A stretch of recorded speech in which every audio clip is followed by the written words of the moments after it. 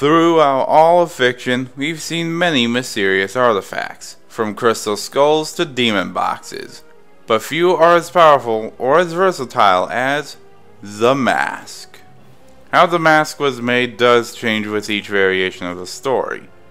In the original comics, it was created for rituals in Africa. In the films, it was created by Loki.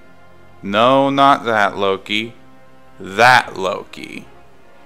Regardless, the general gist is that a long time ago, somebody created a mask and imbued it with magic, and whoever wears the mask, regardless of who, is given powers of great might.